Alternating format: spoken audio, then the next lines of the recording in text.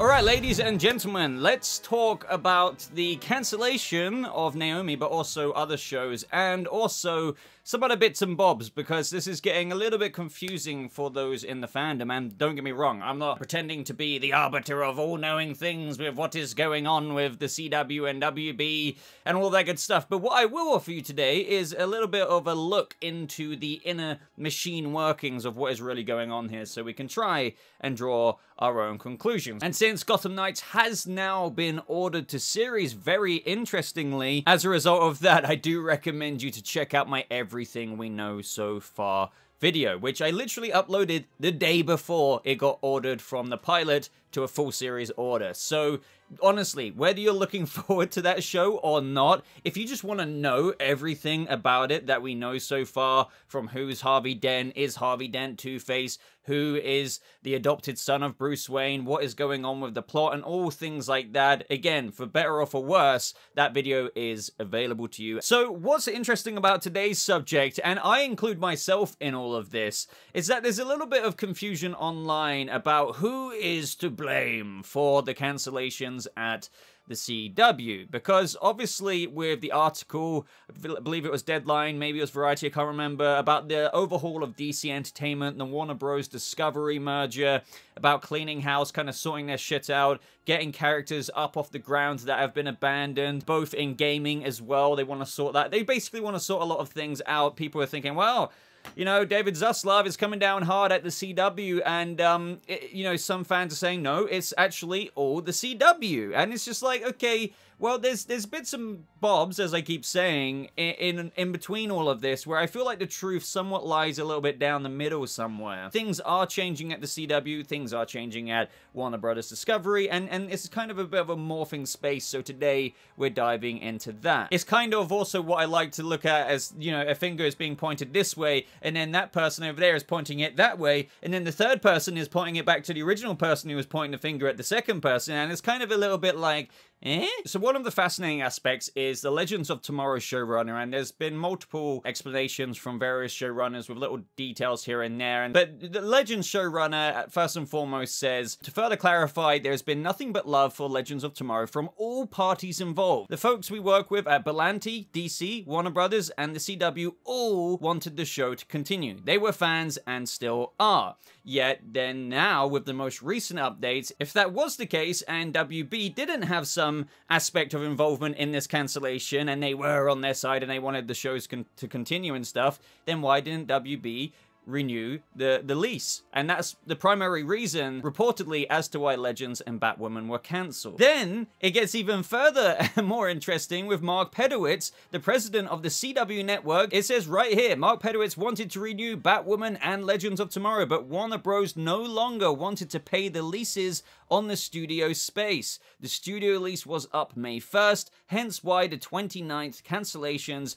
went more or less bam, smack, boom. So what we're going to do now is dive into the Hollywood Reporter article, and I feel like it gives a bit of a larger education into all of the oils, if you will, that oil this larger machine of what's been going on at the CW, the way things work, the way deals work, the way they have made profit off of that, and just things like that. And I do recommend sitting through this. I'll try read it kind of efficiently, but it just does give you that extra context, and I'll mix it in with bits and bobs here and there. My favorite saying in this video, bits and bobs, to kind of get it all wrapped together in a little bit of a present and a bow so you guys can kind of see what's going on for yourself. So, to understand what's happening now at the CW, it's best to look to why the network was launched in the first place. Warner's and CBS Studios saw the network as a cash cow. Both studios would supply low-cost scripted series to the network and cash in with lucrative international rights. Then, in 2011, Warner's and CBS Studios added revenue from a $1 billion Netflix streaming deal, as shows like Plex The Vampire Diaries spin-offs, The Originals, and the unceremoniously cancelled Legacies added a secondary revenue stream. It didn't matter that the CW was never profitable because both studios, then part of Viacom and Time Warner, respectively, made money hand over fist via foreign sales and the Netflix output deal. And so then, this is where we get into a bit more of the meat of it. Why then did the CW clean house this season? The blame isn't squarely on network CEO Mark Pedowitz. Broadcast's longest tenured network topper reports to a bored, comprised of execs from Warner's and CBS studios, who for years have played a vital role in programming decisions. For example, while Dynasty had the distinction of being broadcast's lowest rated scripted series for years, revenue from the reboot's international sales and the Netflix deal kept it on air for far longer than its linear numbers deserved. So after 5 seasons of living life on the bubble that included a wild history of casting changes, why did time run out on Dynasty and so many other CW favorites? Well, blame streaming and mergers and the CW's impending sale. And this is what I mean with, like, the answer somewhat lies in a little bit of the middle. Despite people saying, no, it's all 100% CW, it's all 100% Warner Brothers Discovery, it's kind of like you swim in the waters in the middle a little bit, and there's little bits of grains of truth everywhere. So, they continue to say that Warner's and CBS Studios, now overseen by newly merged Warner Bros. Discovery and Paramount Global, ended the Netflix output deal in 2019 to help boost their respective streaming platforms, HBO Max and Paramount Plus. Foreign sales, too, have dried up. Those rights need to stay in-house as both platforms continue their global expansion in a bid to compete with Netflix et al. In the streaming wars. That's a loss of billions of dollars in revenue, making shows like Dynasty, for example, no longer profitable. Without those two revenue streams and amid new corporate ownership, the CW's corporate parents are in active sale talks with Station Group, Nexstar, and other potential buyers. Now, alongside this, Deadline recently reported financial considerations by studios led to the cancellation of several series, which Pedowitz probably would have kept on the air for longer, including Legends of Tomorrow, which deserved a proper send-off after 7 seasons, Legacies, which has a devoted fan following, and In the Dark, which has been among the CW's highest quality series. I hear the CW was willing to renew those shows, but the studios behind them were not, for business reasons, as they try keep their slates profitable. And this is where, like, as what I was saying, people are like, oh no, it is all the CW, it's all, you know, it's all the money, and obviously stating the obvious, this is all money. Like, we don't make these shows for fun other than the people who work behind it and get paid and do the passionate creativity, but yes, it's all money, but like, there's clearly larger parts at work here, and that's why I keep saying swim in the ocean of the middle of all of this stuff going on, because I disagree with saying it's all 100% the CW.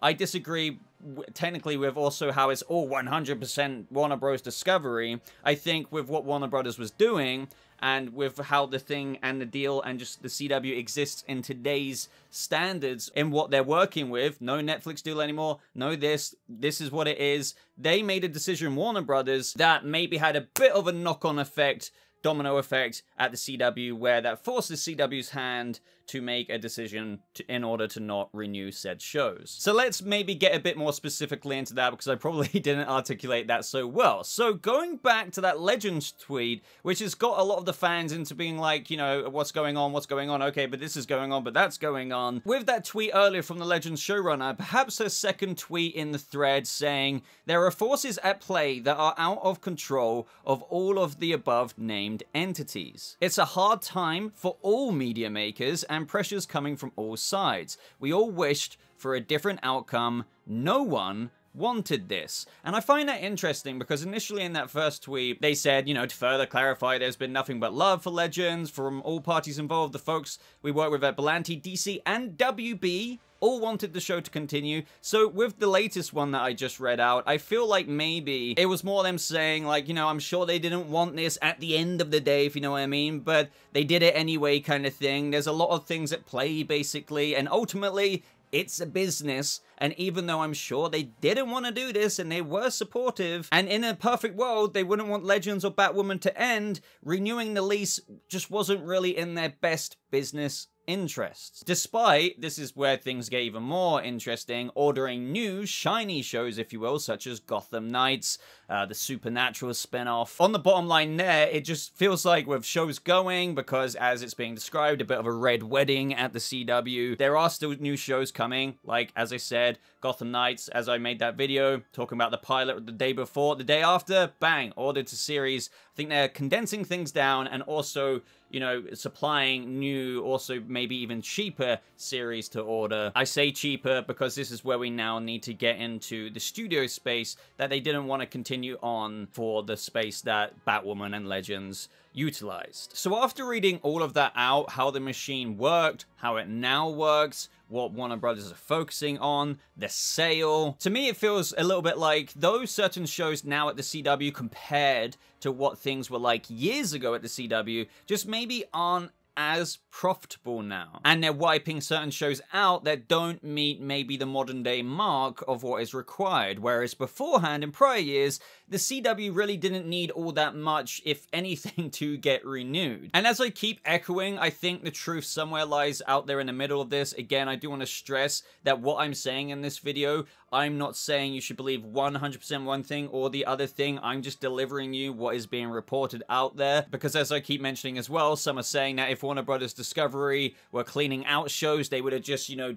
completely wiped everything on one fell swoop. And I'm just kind of like, no, not really. And now with the literal reports stating that Warner Brothers didn't want to renew the lease, well, to me, that kind of shows a big part of the answer there. I don't think they're necessarily out to, like, wipe every single show out with one fell swoop. You know, we got Gotham Knights coming, but it's more of a situation of events as they unfolded. They're trying to keep things as lucrative as can be, so to speak, and carrying on a lease for a space that housed Legends and Batwoman just wasn't in their best interest, as I mentioned. For example, you know, for a show that was already multiple seasons in, granted Legends was on season 7, quite a few seasons further along than Batwoman was, when you have a lease, a studio space that expired May 1st, and you're like, do we want to carry this on for a show that's already been going this amount of time?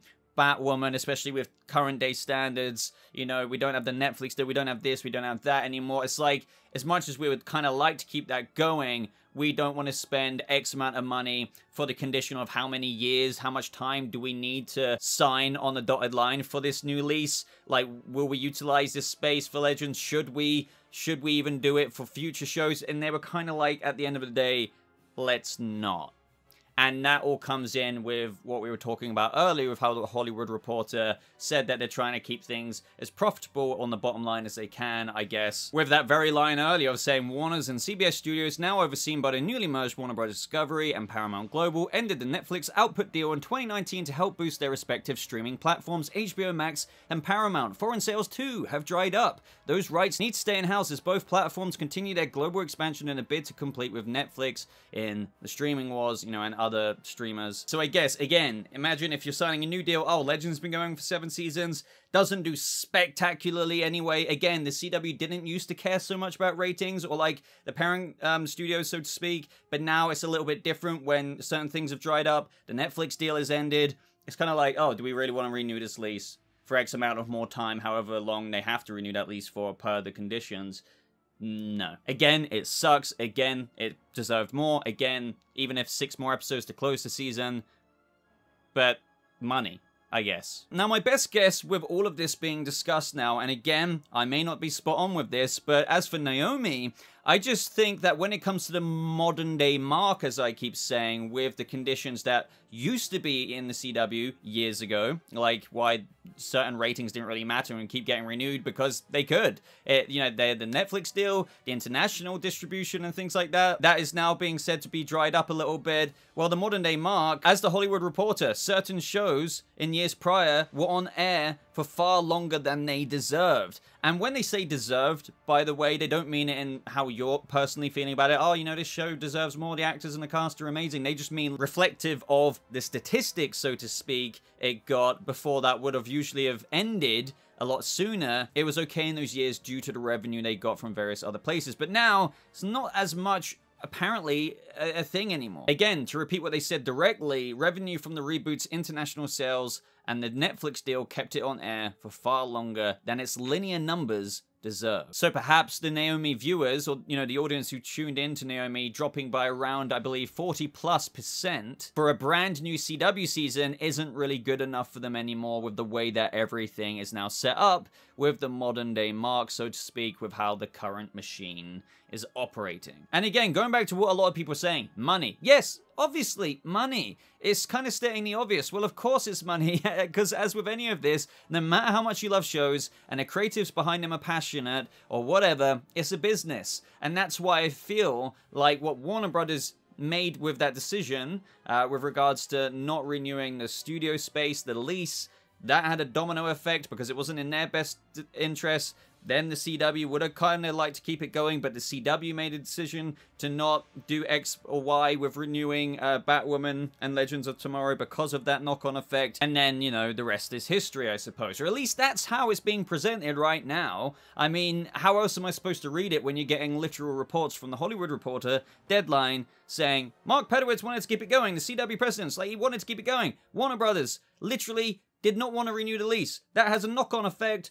Cancelled the shows. Yeah, sure, we'll bring in Gotham Knights, filming somewhere else, blah, blah, blah. It just kind of seems kind of transparent here, but, there are certain contradicting things, which is why there's a little bit of confusion with what exactly is going on here. And with regards to other shows, well, I guess we're going to hear more at the CW upfronts. Like, I'm predicting just kind of what has been rumored from the Hollywood Reporter for quite a while, something that I think is somewhat overdue in my opinion. Fair enough if you feel differently, if you love this show, but The Flash will probably be ending in Season 9 with an abbreviated final season. No news on Stargirl, though. I'm guessing we'll get some information there about it, but it hasn't even had Season 3 yet, so I feel like it's really kind of cruel to, like, if they did any kind of cancellation with that. It's like, we haven't even aired the season yet. At least wait till the audience comes in before you mention anything about ending it with Season 3. I would have to think it would get a Season 4 order, because I doubt they filmed Season 3 with any kind of closure in mind.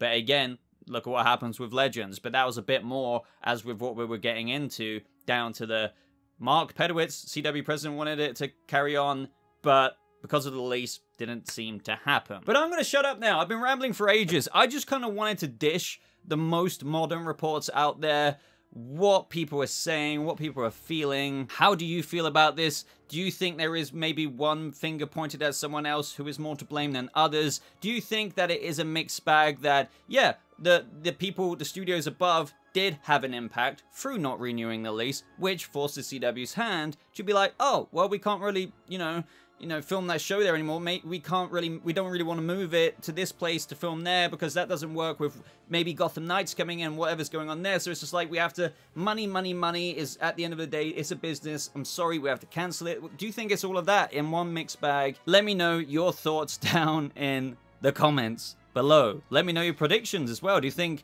at the CW upfronts there's going to be even more stuff? I think a lot of the axing has been done now. Just a bit of a bonus video today. I wasn't really going to talk about this, but then I thought, hey, I can ramble about it. A couple of interesting articles, a couple of interesting comments being made. But again, I said I was going to shut up, so I'm going to shut up. So like the video if you did enjoy it. If you want to see more videos like this, bonus videos, news, reviews, and kind of breakdowns on bits and bobs out there in the comic book world, this is the place for you to subscribe. I do recommend it. But thank you so much for watching. Hope you all have a lovely rest of your day, and I'll see you people of the DC universe in the next video. Goodbye.